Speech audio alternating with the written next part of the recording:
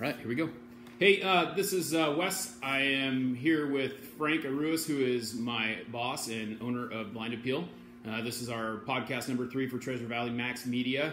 If you're watching live here on Instagram, I've got a live feed here. We'll post it later. We'll post this up on Spotify and iTunes so you can watch it. But anyway, here is Frank Arroues. Howdy. So, how you doing? I'm doing great. Sorry. Good. It is what it is. Hey, we're working pretty hard on this podcast thing. Kyle and I are kind of trying to split it a little bit because our schedules don't mesh as much. So you're going to hear a podcast from me. You're going to hear one from Kyle. We're going to interview local business people in the Treasure Valley. If you do want to do that, hit me in the DMs on Instagram or anywhere you follow me on social media. One of the things that we got here is this is going to be the first interview with someone you've listened to an interview about who I am, who Kyle is. You know that I work for this company called Blind Appeal, and I sell window coverings. I'm one of Frank's salesmen. Frank is my boss, and one of the reasons why I wanted to start with Frank was because I have a lot of, I can't even think of the word right now, but admiration for Frank because he's an entrepreneur, and we talk about that. He's a businessman that has come a long way. He's been selling blinds for a while, but he's also come from a lot of different places, and he gets through adversity. He's working his butt off, and it's really cool to see how that goes. And those are kind of people that we want to put on our podcast and show kind of the Treasure Valley who we are. So with that said, here we go. We're going to get right into it, and we're going to start with asking Frank, kind of who he is and where he came from. And we'll get to know him a little bit better on a better level, and then we'll start talking about the company and what we do. So, Frank, welcome to the podcast. Thank you. Obviously, you already said hi, but we're going to keep going. Yeah. So, can you go ahead and tell us just a little bit of your history about who you are, where you grew up, all those types of things?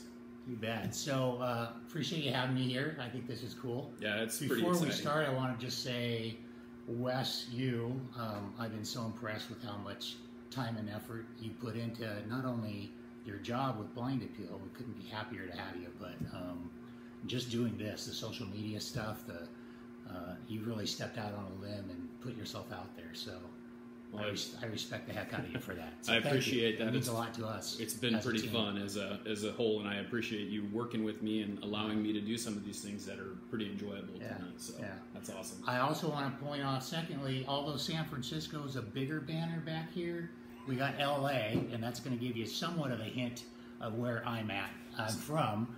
But one of the things, I'm going to stop you right there because there's a big elephant in the room. You see that big SF over there. It's kind of a dynasty. I'm trying to remember the last time that Blue Hats won any championship. But anyway, go ahead. It was in my lifetime, I'll tell you that much for sure. So, 1988 to be exact. Oh, dang, it was in my lifetime too. I can't remember when the Giants were on the World Series last, though. Oh, that was only what? Let's see here. 3 years ago, 4 years ago. Anywho, back to me, right? All right. No, I grew up in Southern California. My dad was a Baptist preacher, so we kind of moved around a lot, different churches that he preached at. When I was a little kid, we lived in Joshua Tree, California, which is right outside of the Joshua Tree National Monument, which is a super cool place. So I grew up climbing rocks and playing in the desert and building forts with cactus trees and all that stuff. Pretty sure that's a Pearl Jam song too, so that's pretty cool. I heard that, yeah. So, cool place to be. Yeah. Snakes, tarantulas, scorpions. So they didn't freak me out so much then. I don't know why they do now, but anyway, so that was a cool place to grow up. I was only there until I was 7 years old, but then we moved around Southern California quite a bit.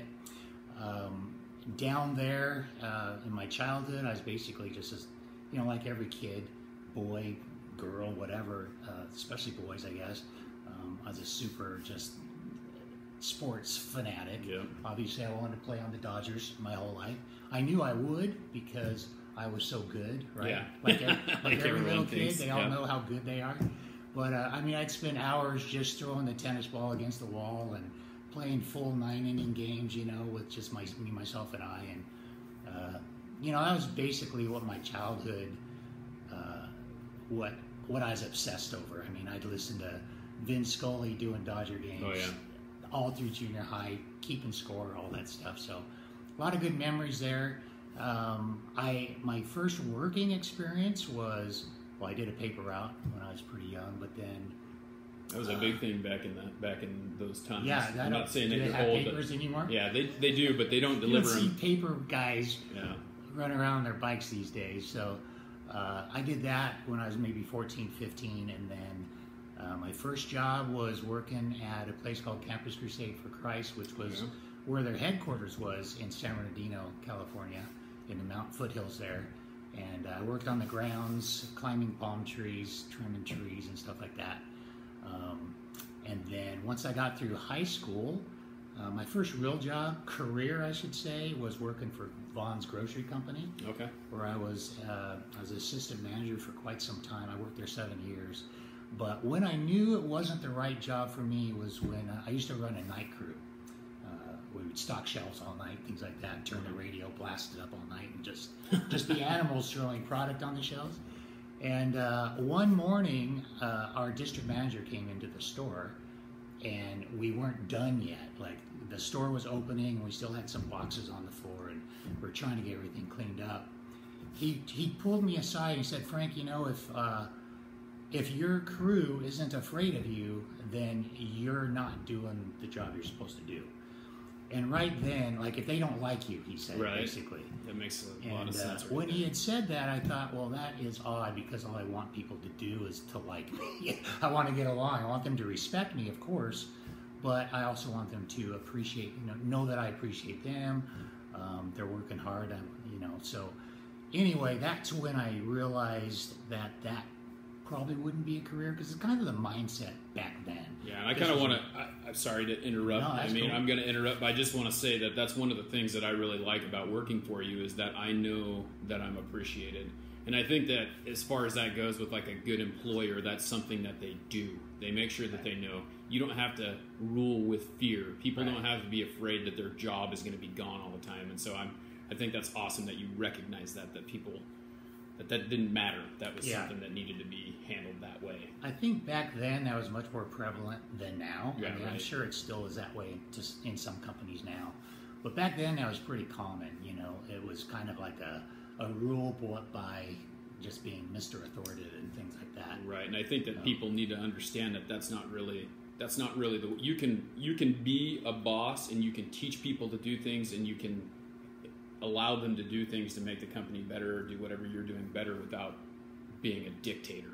Oh, exactly. I mean, you got to tell them how to do it's it. Counterproductive. Yeah, really. Right. It kind of ruins relationships, and you want your employees to be happy. And one of the things that we always talk about, like me working at Les Schwab, was they wanted to make sure that you knew every part of the job. And so I was always the person who was showing someone how to do something, because the more that your employees know, it's not like they're going to take your job away.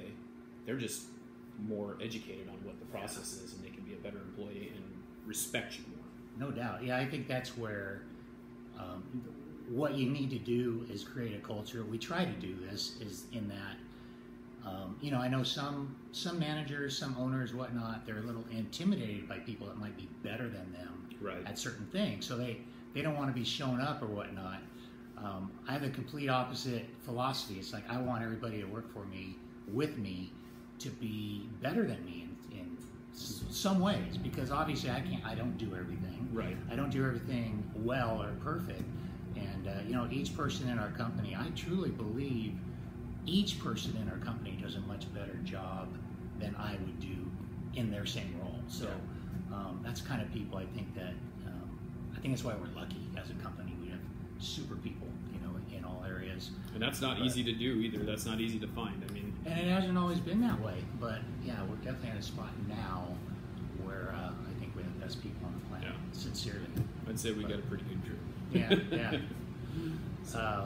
Anyway, so we were at the grocery store. And then that's about when I started having. So my first son, Sean, he was born in 1984.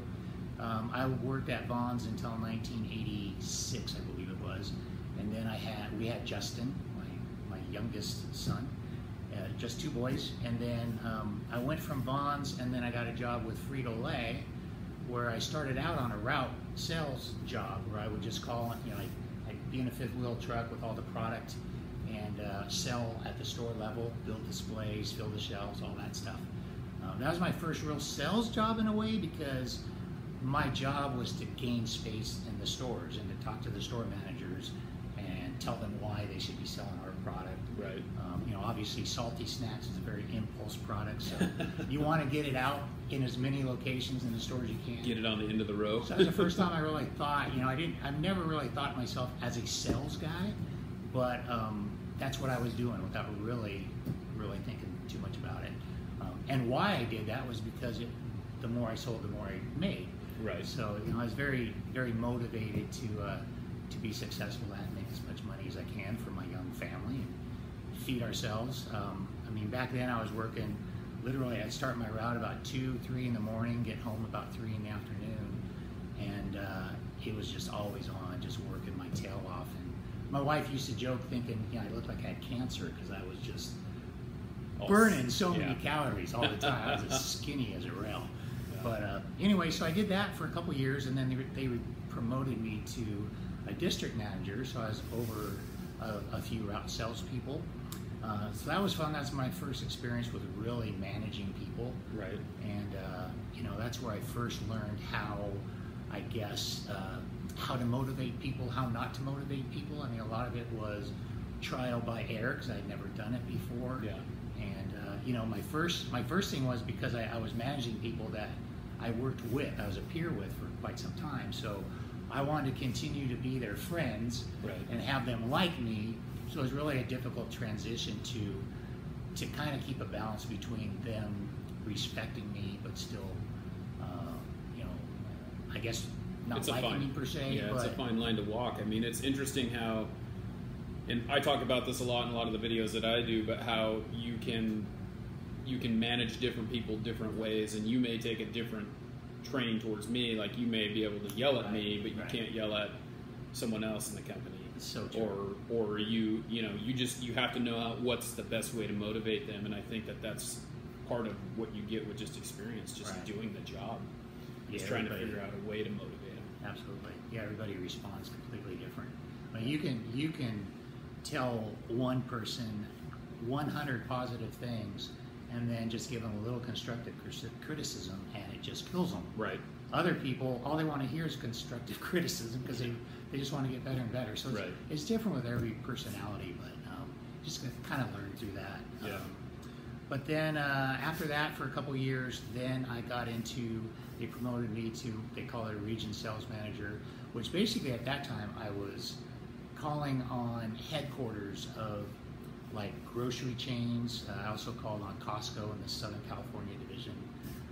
I was on the Walmart team, so we went to Bentonville, Arkansas a few times. And so basically just a lot of traveling around and just selling at the top level, trying to build relationships with the higher levels of different organizations. Right. And back then it was a lot different too, because nowadays they're much stricter. The IRS and everything is pretty, corporations can't do as much.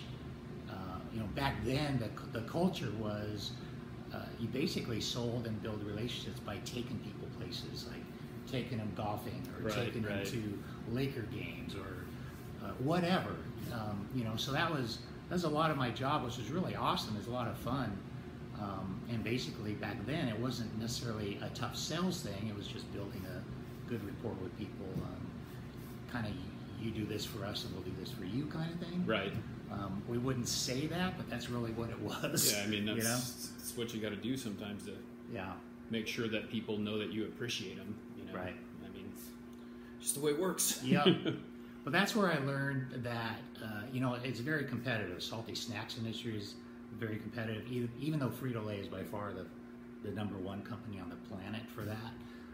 Locally and regionally, there's a lot of competition. So, and a lot of people we called on didn't want Frito-Lay to be dominant. They wanted to give the little guys a chance, which is fantastic. Competition is super. So that's that's where I basically learned more so on how to really take care of the customer. It's like I had to prove that we would take better care of them. I had to prove that I wanted success for their business more than I wanted success for me. Obviously, that would follow, but yeah, hand in hand. And that's kind of where my philosophy is nowadays, and I think yours is exactly the same. I've seen it in you. You want to just take care of the customer and do the right thing for them, right? Regardless of if it's the right thing or not for you, because in the long term that's going to get you. Yeah, it leads into making a lifetime customer versus a one-time customer. Yeah, and that's what we're trying to do. Exactly right. Yeah. So that after that, Frito-Lay kind of led into a little bit of a move, correct? Yeah. So my dad, who I mentioned earlier, was a Baptist preacher. He actually moved up here. First Baptist of Boise called him up here to be their pastor in 1984. Uh-huh. So we've been coming up here since 1984, back and forth quite a bit, and we always really enjoyed it up here. But we just had our own lives down there and all that. But then in 2000, we ended up moving up here. I didn't have a job. I actually sold real estate for a little bit before coming up here. But then we came up here. I had different jobs that I just couldn't really stand because I was always used to being out and about, outside sales type of jobs. And then I came up here, I just couldn't find a good outside sales job. So I started off, first job was sitting in a cubicle all day, calling, trying to sell businesses, local businesses, computer training. Yeah. And trying to get them to use our company to train their employees on computers. That was very challenging. Sounds like a lot of fun. It's one of those things where sometimes I'd be sitting in the cubicle just regretting that the only way I can get out of this is to call the next number.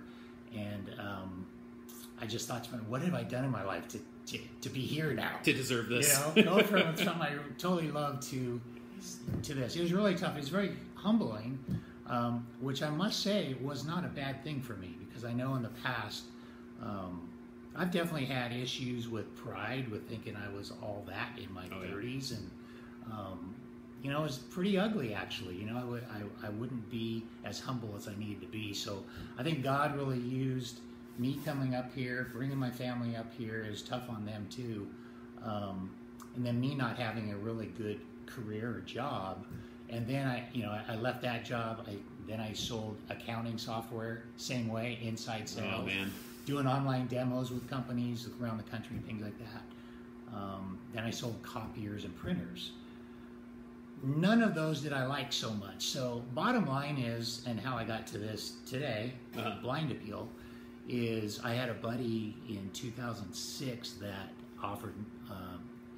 gave me the chance to work with him, and he was in the drapery blind business. He had his own company. He's kind of an interior design type of company. Okay. So he asked me to help him out, or I asked him if he needed help, honestly. And so I worked with him for about a year learning this industry, learning about, soft goods like draperies and that kind of thing. Draperies, that's one of our favorites, though. I know. I think I learned to hate them so much because I installed so many of them in that We year. do sell them still, though. We so don't, even though they're not very fun, we do sell them. And we do we have Alvina, who does a phenomenal job. She's awesome. Our installers are fantastic. I wasn't so great at it. So that's where I learned that. I learned just how to sell blinds, install blinds. I basically installed for him more than anything else. And then after about a year, that business was closing down. So I decided to, I was too old. I was 45 at the time. I thought there's no way I'm going to go out there and try to get another job. I just was not in the mood at that stage of my life. Yeah. To go through interviewing, to just searching for jobs and trying to prove myself again. So this is the first time in my life I actually really thought about I'm going to do something on my own. Because the blind business, fortunately, there's a plus and a minus to it. The plus is it's really easy to start a blind business. Doesn't take a lot of money. You can just have a vehicle, purchase some sample books, set up a few accounts, and start knocking on doors or start doing quotes. So it's a pretty simple business to begin, which is very positive, which is what I needed at the time. I didn't have any money or anything, so it was a perfect thing for me to get going. And this was in 2007. 2007, the economy was good. I mean, housing here in this market was really well. I thought again, pride snuck in on me, and I thought, man, I'm pretty darn good at this, because the first year or so was really, we did really well. It was really busy. But then 2008, 2009, we all know what happened. Everything crashed, and you saw empty houses halfway built that were just the builders walked away from, and all of a sudden there was 20 blind companies in town trying to get one job, one house that might be available. It was just a really tough competitive. time. I remember, and this is no joke, I remember a handful of times I actually called my own phone to see if it was working, because it was not working. No one was calling me. It was horrible. There was cell phones at this time, right? Yes. Yeah, okay. I just want to make sure. Yeah, there were cell phones. No, I'm kidding. I know that they had them in 2000, because that's when I first got one. There were regular phones too, though. Yeah, there was, actually. Some people still have those. What are they thinking? Right? It's interesting. Yeah. But, anyhow, so fast forward to now, our company consists of, well, my two sons were the first people that worked with me, and then over time we've just grown over the last 12 years, and now we have, I think it's right at 16 people right now. Mm-hmm. About half of us are family, like my sons, my sister, my wife, my nephews, my brother-in-law, and then we have the other half of the company is basically people that our family has known. So they're really like family. I mean, they're either friends of the family or people we've known along the way. So I feel like our whole company, and this may sound cheesy, but I sincerely feel like our whole business is family. Yeah. Truly. I truly feel that way. I mean, I've never been happier than right now with the people we have. I think everybody cares a lot. Everybody puts in a lot of effort and cares for the customer most importantly. So yeah, and that's kind of the way I feel about it too. I haven't seen anything that we've done that I wouldn't be proud to do. I mean, I think that it's interesting. Although I'm not I don't share the name, and I'm a friend. I mean, I've known Mike, your nephew, for a very long time, and always thought he was a good person, and it just kind of radiates through the whole family. So it's a good way to go. So that's a little bit about the company. So what would you say the main difference between what's the benefits of buying from Blind Appeal versus buying from some other company? Because there's lots of them. Yeah, right? yeah. What do we offer that they don't? Why would it behoove someone to buy something from us? That's a good question, because obviously every company asks themselves that, how do we stand apart? And we're in an industry where there's a lot of good competition here. Right. There's a lot of really good blind companies in town that I have nothing but admiration for. I mean, there's some folks that have done a really good job.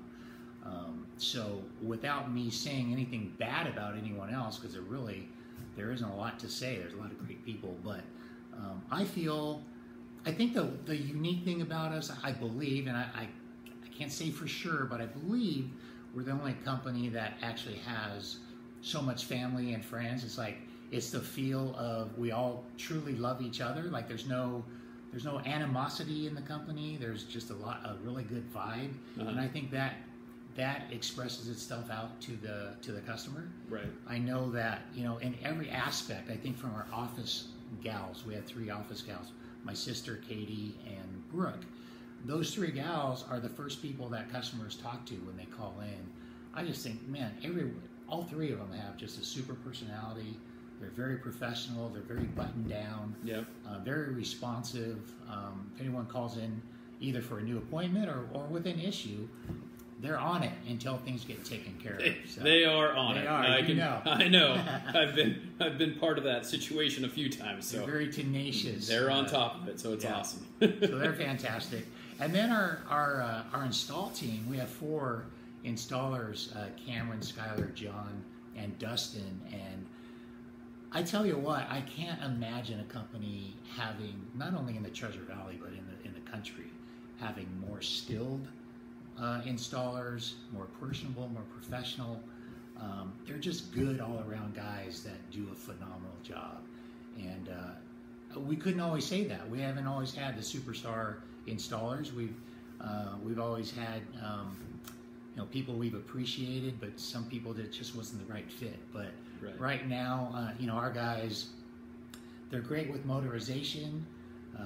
Their skill level, I believe, is much higher than the average, so that we really don't have to say no to any customer for any particular reason.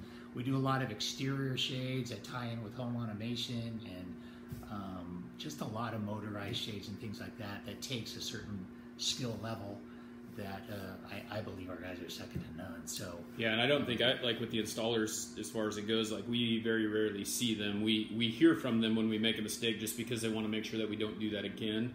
But I call them from time to time too, because when you have a question, you want to make sure that it's correct. But they know, they're very knowledgeable. Even our even Dustin, who's been there for 7-8 months now, that's just he's phenomenal. Yeah, we just have these great guys. John and Skylar have been doing it forever, and Mike is what is his? He's pretty much quality control, right? Well, Mike is considered, he's like the director of operations guy. So he runs the whole install crew.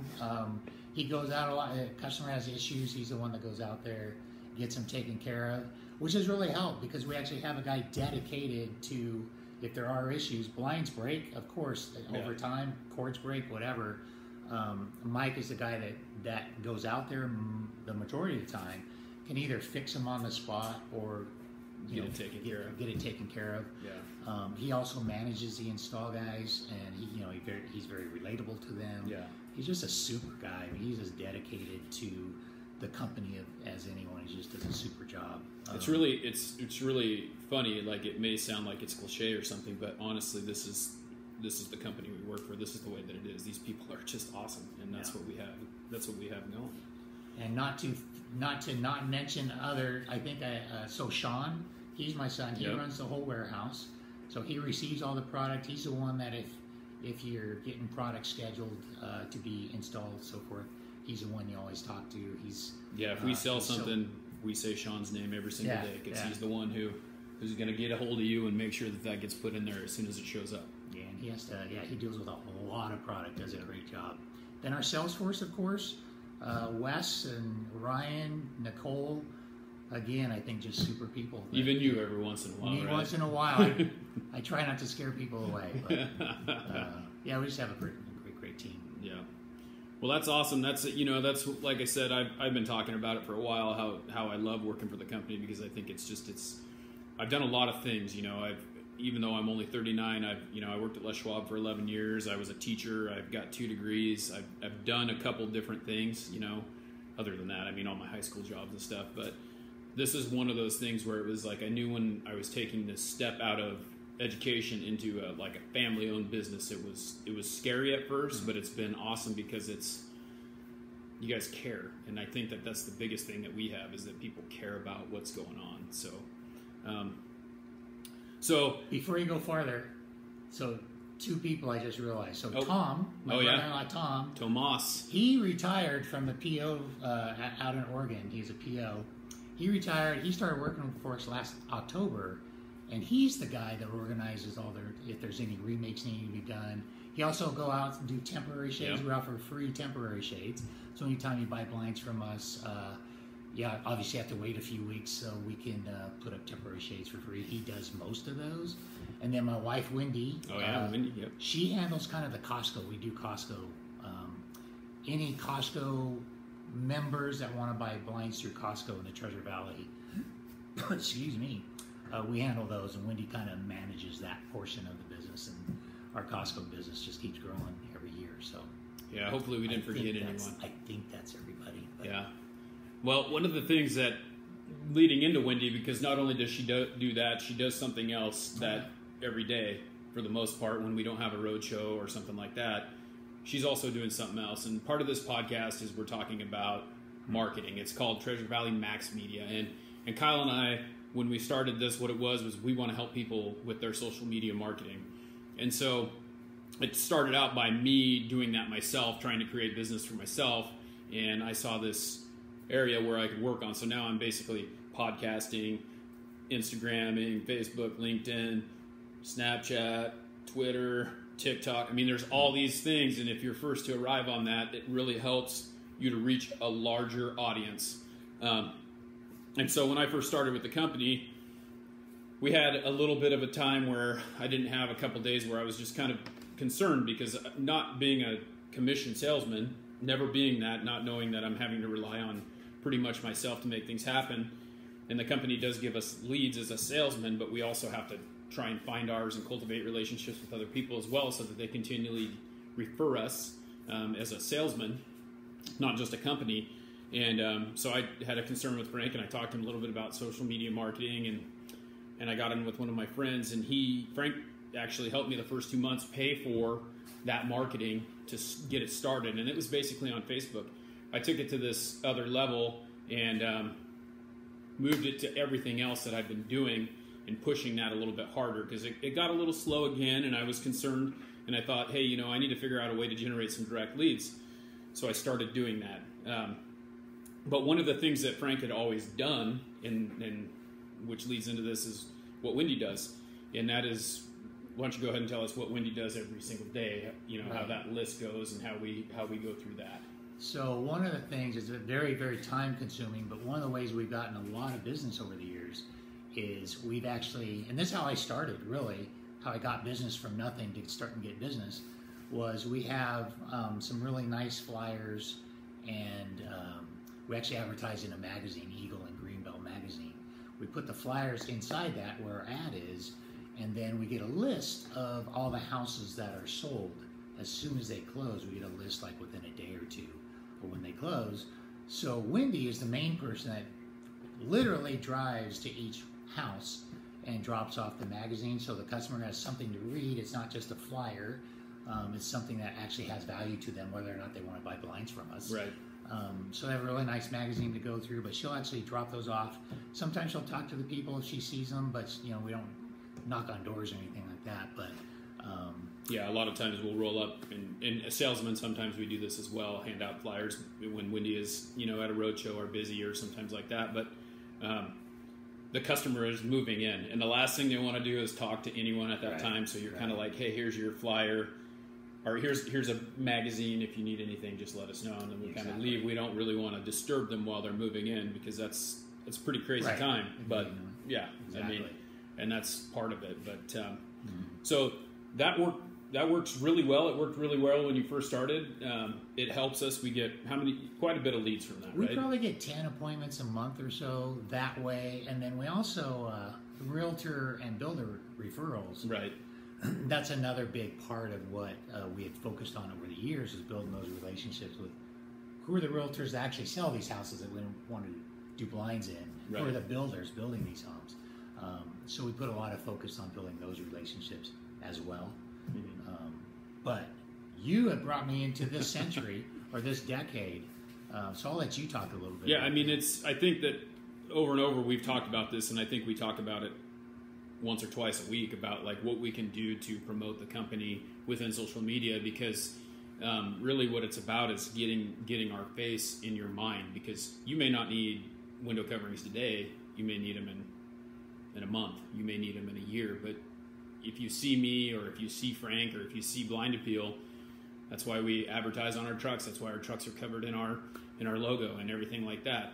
But one of the things that I have been doing myself is I have my own Instagram account, my own stuff, and it's Wes at Blind Appeal, which that may change in the future, but it's still me. I'm still doing the same thing as far as like what the name is. That doesn't mean that it's not me, and so we're basically trying to brand the company, trying to brand, the salesman, trying to get you to choose us over everyone else. And so I kind of talked to Frank about it a little bit, and I've been really hammering it really hard, and we're working towards doing it more as social media, because we can reach, I have almost 12,000 followers. It's getting pretty close. 1,200. Sorry, not 12,000. That'd be awesome. I'll get there someday. But almost 1,200 followers. So I can reach 1,200 people with this podcast. I can reach 1,200 people with this live video that we're doing on Instagram. I post it to my Facebook page, all that stuff. So we can reach people that way versus, handing out, maybe 20 flyers a day? So we hit 20 a day, and if we're advertising on Instagram 4 or 5 times a day, then we've hit 1,200 people 4 or 5 times a day. So just keeping that in your mind. And so we're working on that, and as a company, we're working towards doing that more and being more and more. Correct? Absolutely. Yeah, I think that one of the things that, I was hesitant at first because I wasn't really, I guess, exposed to it too much. Right. We would post we have a Facebook page, we have an Instagram right now account and all that, and we post, but we don't do it probably as often as we should or the way we should. So that's why it's been great to see you and all the things you've worked through, all the things you've learned. We're actually meeting this week to kind of go through a lot more of that to try to see how can we capitalize it more.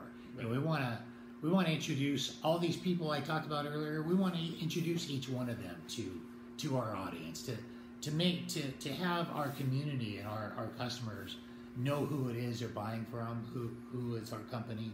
Right. Because as you've said many times, and most of us in sales know that people aren't buying from Blind Appeal.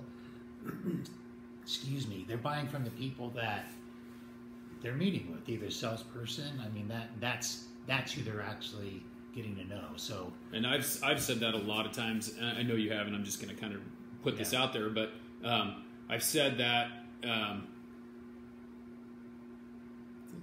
Sorry. I've said that. Well, sorry. I got to stand up for a second here. My Instagram wants to tell me that I've been on there a long time today. So anyway, there we go. Back at it. It's one of those things where I walk into a house, because a lot of times now you're doing way less selling than what you have been, but we get your repeat customers. How's Frank doing? Anytime you say Blind Appeal, Frank is who it is, and that's who they remember, and that's who they go to. We're trying to get, as salesmen, the three of us, we're trying to get realtors to refer us by name, because we make a little bit more money that way, and that's what we want. But we also want you to know who we are, and so in order to make that happen, we have to make that lasting impression. And I've heard multiple times about me that, hey, that guy's on there all the time. I see that guy everywhere. Right. And that's the impression that I'm trying to make. That's what we want to do as a company as well, because when you think of window coverings, we want you to think of us. I mean, and that's what we're trying to do. So that's the only reason we're alive right now. Yeah, I mean, it is really. It's how exciting is that? It makes us, but it makes our living, and that's absolutely. And it's not about just making money. It's about giving you the best product, the best service, and everything else as well. Making the money helps, right? But we don't make money if we don't help you, and so that's really kind of what it boils down to. Right. So, but yeah, so we're working a little bit more towards that, and that's kind of where this whole thing has led to. This podcast is great. I always wanted to have Frank on here first because I think about it, listening to like Gary Vee and listening to some other people that I listen to. They talk about entrepreneurs, and I don't necessarily know that I put myself in that like category, because I'm not really a businessman per se. I mean, I have aspirations to be. I have aspirations to own my own company and do things like that. But looking for a person who does that, and that's really what you are. I mean, you created this business, you've cultivated it, it's there because of you. It started out as you by yourself, selling and then installing. And I can't say that. Well, I guess I installed 2 shades, but I mean, I haven't installed a lot. I could do it. I mean, it's not. I mean, I changed tires for 11 years. I'm a mechanical person. I'm a hard worker. I know that I could do it, but I believe that anyone can do anything if they put their mind to it and they work hard. So that's kind of where it's at. We've worked really hard to do it. Well, and in all truthfulness, I picture you as an entrepreneur, because you've taken this sales job as a way to, I mean, you've taken it on as your own business. Yeah. I mean, the way you're marketing yourself, all these things that you're doing is like you're doing it as your own business. I mean, that's what you're doing.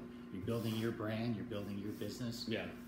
So it's very much like, yeah, I look at it as entrepreneurial. Yeah, I know, it's such a hard word to say, isn't it? It's like, it's hard putting that in your vocab, because it is really what it is, but it's fun. Hey, I want to shout out one more person real quick. Go for it. You're on it. Justin, my other son, he worked for me for years and years. He just left us because he's going to start his own restaurant. He just sold his house yesterday, so he's keeping the funds together to do that. Awesome. So It's going to be a vegan restaurant, which is pretty unique. But what I've been surprised at is how many cool is he a vegan foods there are. Not 100%, but he's well, maybe we'll very much believes in it. We'll have him on here because I'm a carnivore, and we'll have a little argument about the carnivore vegan thing. That'd be a fun conversation. Yeah. But anyway, we'll keep you posted on that and where he's going to be at and all that. But, yeah.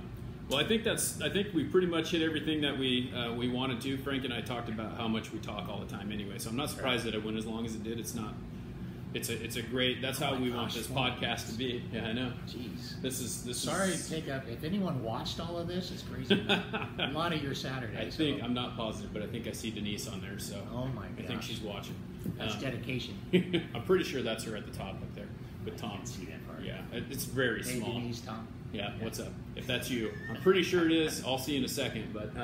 Yeah. Anyway, so that's it. That's it for this podcast. This is episode number 3. With Frank Arroues, and please go ahead and see, it is Denise. I knew it. Denise, give me another thumbs up if that's you. I'm pretty sure I can see that far. Maybe not. I don't know. Maybe there's a delay. But anyway, if you like this, if you think this is what you want to do, please DM me. I'd love to get some Treasure Valley businesses on here. This is Frank. He's obviously Blind Appeal is the first one. I have 4 or 5 other people that we're looking towards working with who already know that I'd like to have them on the podcast. And so really just DM me. Check out our podcast right now. It's on Spotify and Apple Podcasts. Yep, it is Denise. I told you there's another thumbs up. Yep. So it must be just a little delayed. But check it out, subscribe, listen, share it with people.